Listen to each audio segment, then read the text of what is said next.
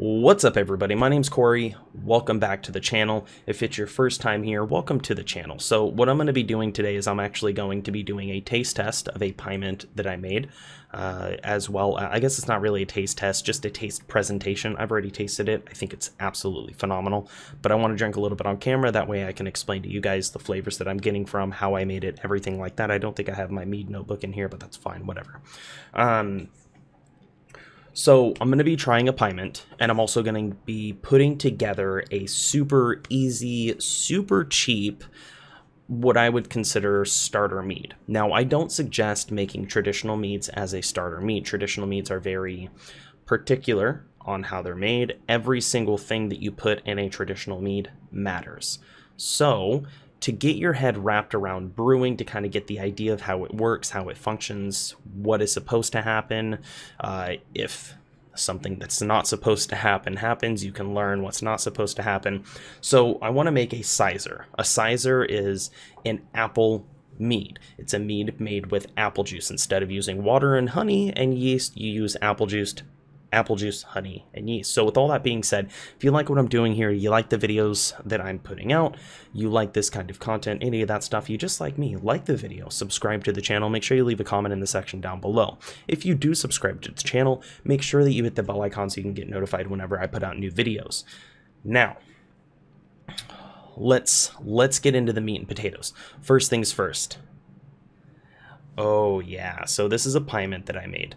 It is grape juice. I took grape juice and I threw some honey in there, and then I let it ferment. And it took about, I want to say it took roughly 2 months to make, 2 months from mixing to drinking, and it tastes amazing. It came out at a lower percentage than I was expecting it to. I was expecting it to pop out at about 12 to 14. It ended up stalling at 10 and wouldn't go past that. I did a whole bunch of like shaking and agitating to try to reactivate the yeast, and I got it to process from 8 to 10, but I couldn't get it to go past 10. It just completely stopped. So here it is, 10% and phenomenal. It smells like,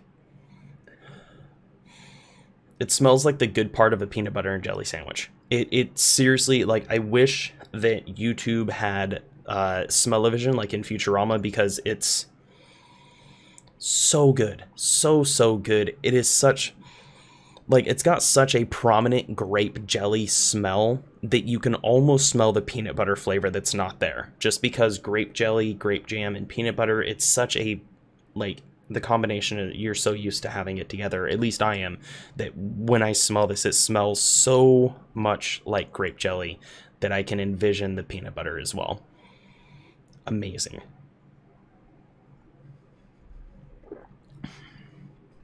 And it tastes pretty much the same. I mean, this is 10%, and this is something, I don't like wines. I don't like wines. I don't really drink alcohol. I like the way that dark beers taste, but I'm not a drinker. I used to be a drinker. I used to drink a lot. I used to have a drinking problem. I used to be what people may consider an alcoholic of sorts. I wouldn't get out of bed unless somebody brought me some Everclear to drink with my coffee, is what I'm trying to say. So I don't really drink anymore. I started making mead because I don't drink, and because I tried mead. I like to drink on very special occasions, once in a blue moon. I'll have a beer, a glass of my own mead. And it all started because I went to the store and I bought a 4-pack of Anchor mead. And I cracked it open and I poured it into a glass and I took a drink of it and I was like, this is horrible. How is this? No, I don't know. Not happening. Nope, this is not this. Nope, this can't be blackberry mead. This tastes like blackberry seltzer with a spritz of vodka in it. No, I don't accept that. I don't accept that this is what mead is supposed to be. So I started looking on YouTube. I found the channel CS Mead and More, which you should definitely check out. Brian and Derica are a phenomenal knowledge base. There's other younger, more millennial YouTubers that make mead that actually put out a lot of videos kind of challenging Brian and Derica's ideas. it is what it is. I personally prefer Brian and Derica. So with that out of the way, I'm actually also going to have, I wonder what these lines are on here. I'm going to have a link in the description, like I said, to their channel. You should definitely check it out. If you're looking for a resource, a good, solid resource on recipes and how to make meads, definitely give them a shot. God, that's good. That's so good. All right. Let's go over the shopping list that we're going to need. Because like I said, you're going to be making a mead today. There's only 2 things on this list that you're not going to be able to pick up at Walmart. This bottle itself, you can get at Walmart. The liquid that's inside, you can't really get at Walmart. It is a sanitizer solution. It is a industrial kitchen style, I guess, sanitizer solution, food grade. So, I mean, you wouldn't want to, but I could technically pop this off and take a sip and it wouldn't do anything. If I drank, you know, a few gulps, I'd probably be pretty not feeling well. But it's food grade. So that means you can have some of it still in your bottles, still on your whatever it may be, your airlock, your whatever other tools you're using. You may have some on there. It's not that big of a deal. So the link for the solution will be in the description, as well as this. This is an airlock. You can get these 2 for $5 that come with this. This is a 2-piece thing. Airlock itself, and then this is the bung and the bung hole. Play with the bung hole.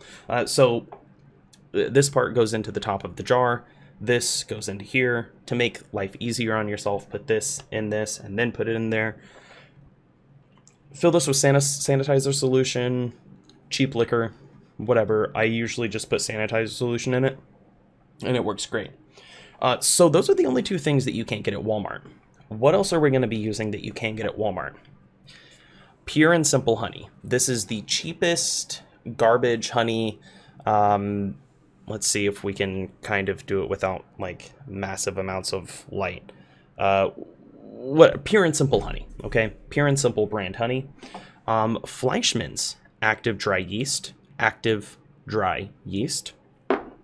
And then 1 bottle. This is a 96 fluid ounces, so 3-quart bottle of organic, pure, what does it say? Ingredients: juice from ripe whole organic apples and ascorbic acid. So there you go. Now this is great because it comes with not only the first product that you're going to be processing, but it also provides you with a bottle that you can use for your future processes. This that I'll have a link for in the description fits just absolutely swimmingly inside this. So what's the first thing that we need to do? Well, the first thing that you're going to want to do is take your apple juice and shake it up. When you get this apple juice, there's going to be a bunch of crusties on the bottom. That's just the way that it is. Anytime you pick up like a green tea or if you get a beverage, shake it up before you open it and take a drink every single time. I have such a habit of this that even if it's water, like let's say this is a bottle of water, okay? I'm gonna grab the bottle, I'm gonna shake it up, and then I'm gonna pop the cup. Like, it's just a force of habit. I do it every time. So now we are all set up. You've got your apple juice, $9. $9 for this bad boy right here. Do you know how much one of these jars alone costs? $10. So save yourself $1, get apple juice with it as well. Enough honey to process 2 gallons. 2 gallons. You're gonna put roughly 2.5 pounds into each gallon. This says it's 5 pounds. It's not 5 pounds. It's closer to about 2.7, 2.8, but whatever. And then your Fleischmann's. Fleischmann's, for that whole container, it costs about $3. So all in all, you could process this mead for $9, $6.50, so that's $15.50. We'll say 10 cents for the yeast, $15.60. $2.50 for a reusable airlock, and I think $12 for a thing of sanitizer solution that should last you probably about 2 years.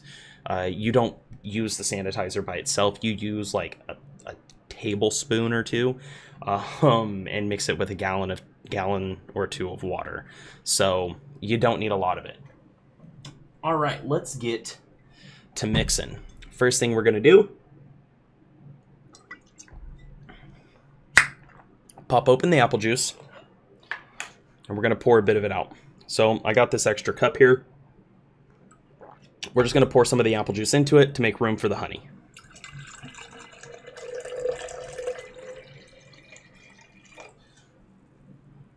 That's not going to be enough room.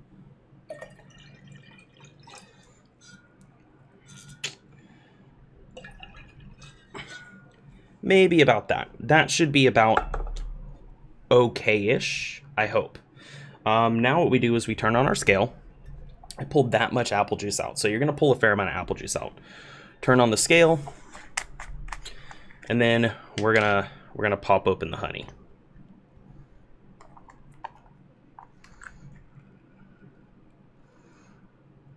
All right, so we got the honey popped open. Now, typically, if you're doing this and you're not using a brand new container, a brand new bottle, sanitize everything. Like, legit sanitize everything. The quickest, easiest way to destroy a brew without actively doing anything is not sanitizing. You don't sanitize, it's extremely likely that you will get some type of growth that you don't want. So just sanitize this stuff, okay? Now let's hope that this is enough room for the honey. We're pouring it in. Oh crap, I looked away and got it all over the side. That's fine though. All right, so it's not going to be quite enough space. So here's the good thing though. If you end up making it to where it's not enough space, dang, I need to get a towel. It's pouring all over the place. Where it's not enough space, you can just pour a little bit more apple juice out. I'm at 1.10, which means I am a ways away from having the amount of honey that I want to have in there. Now I don't know exactly where it's at because I poured more water out, or apple juice out, but it's fine because I was able to see that I just added 6 more ounces onto the 1 pound 11 ounces that were already in there, which means I have 2 pounds and 1 ounce of honey in this apple juice. Now, there is actually honey that is poured all over the side, so there's going to be a brief pause. I am going to run. Actually, is there a pause button? I don't think there is. All right, got that cleaned up. Had a little bit of a honey over spillage. Got it nice and clean. Haven't done anything else aside from pull a bit of honey and spray some sanitizer on the side of this bottle to try to get as much of it off. And then while I was away, I also washed my hands, of course, because now comes the part when I'm going to actually be touching the stuff that goes in here. So just for good measure, spray hands with sanitizer because, well, better safe than sorry. Take another drink of the Pyment Skull. God, that's good. That's so good. Now, this is what we're looking like. This is what we have. You have apple juice, honey, okay? It's very, very simple. At this point, what we do, take lid, place lid back on apple juice. Now, while you're doing this, make sure your hands are dry. It also works to have a towel. I will sometimes take this and wrap a towel around the bottom end and put your thumb in there. Put your thumb in there. That way, if your hand falls, you're not going to lose it. And then you basically just, you shake. You just shake it up. You just shake it all up. Every once in a while, you want to stop, crack that open. If there's any air that's in there, you want to let it escape. Because of how full this is, it's going to be a pain. but we gonna keep doing it, man.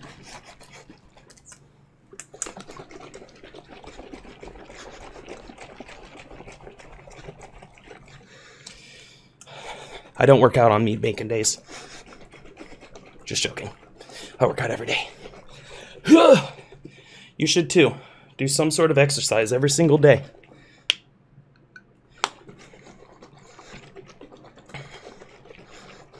Whether it's lifting, running, going on a long-ass walk, hacky-sacking, skateboarding, whatever it is. Making mead.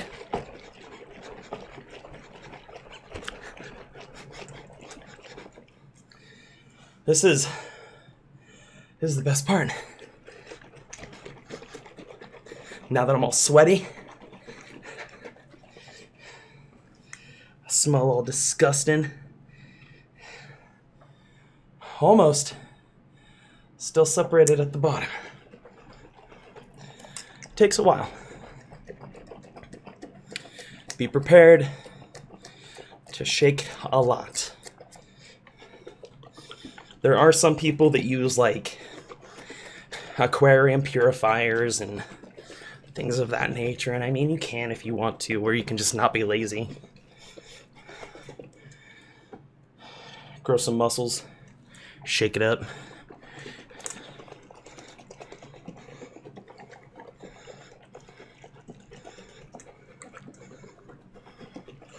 By the time I get done, I'm going to be glistening with the amount of sweat on me.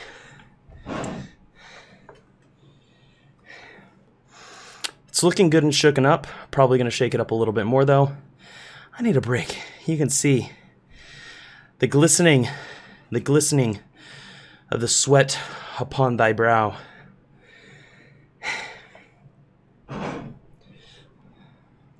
But no longer separated.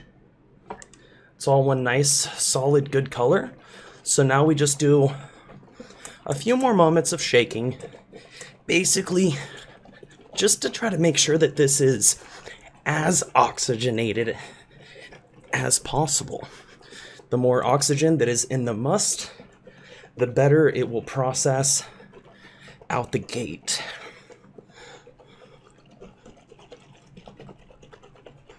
All right, now let's see how it looks. Hoo doggy! That deserves a reward, huh?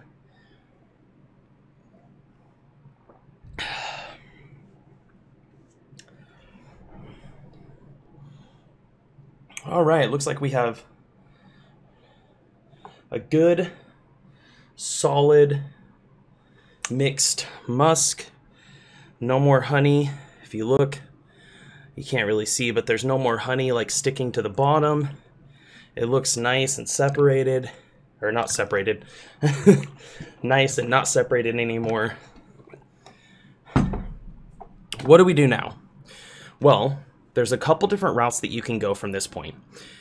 If you have prepared yourself, your resources, your crafts, what you can do is check the gravity. When you check the gravity, what it's doing is it's telling you how viscous the item is based on the amount of sugar that is in the item. So with mead, with beers, with brews, what it can tell you is it can tell you the potential alcohol content of what you're making. So when I pour this into here, into this little guy with the hydrometer on it, what it's going to do is it's going to give me a idea, a starting point of where it's coming from. Basically, it's telling me where it's starting at. And based on the kind of yeast that I use, it allows me to know where it can go to. Because I'm using Fleischmann's, depending on what the starting gravity of this is, it can go up to about 12 to 14% probably. But but we'll see. There's no guarantee that it can go up to that point until we check. So first thing we're going to do is I'm going to pull up the ABV calculator on my phone and see. So let's get this bad boy poured in here. Make sure it's still, oh yeah, it's still good. Pour some in, likely to spill, but that's fine. Oh, freaking arm slipped.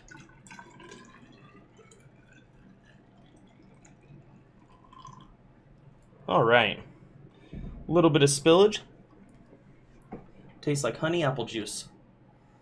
All right, so we have this starting out.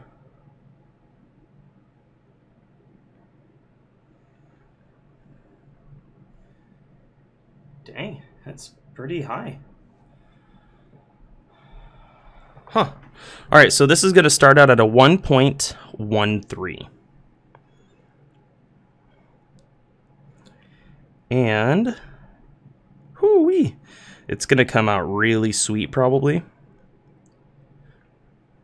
Yeah, actually.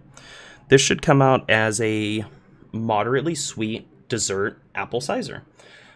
Because of the kind of yeast that it has, it should stop at around, like I said, between 12 and 14%.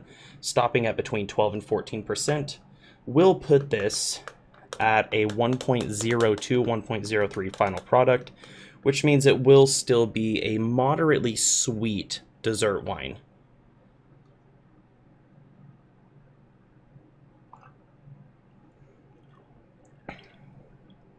So we've got that poured back in there. Now what we do, since we have the hydrometer, you're going to typically want to write this down as well as the date. Now we're going to take our Fleischmann's yeast. Now with this Fleischmann's yeast, you can, if you want to, definitely take this stuff and put it in water. Put it in water for a little bit, let it kind of activate. It's not necessary though.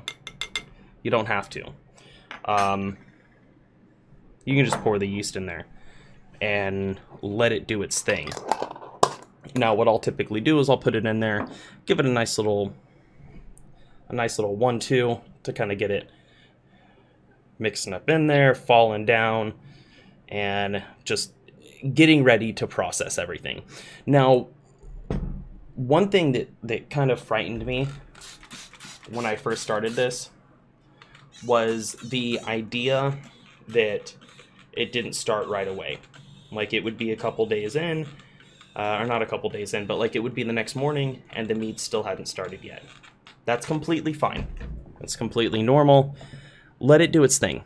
Give it some time. It may take a couple days. It can take up to 1 or 2 days before it actually starts pushing the air up out of here. So give it time. When it comes to mead, time heals most wounds. Not all, because that would just be a silly concept to have. Most wounds, time will heal. So, there you go, guys. There's a full-on, super quick, I guess not super quick, easy to make, cheap Walmart Cyser. So, like I said, I hope you guys enjoyed this video. If you did, like the video, subscribe to the channel, comment on the video, and we'll see you in the next one. I'm out.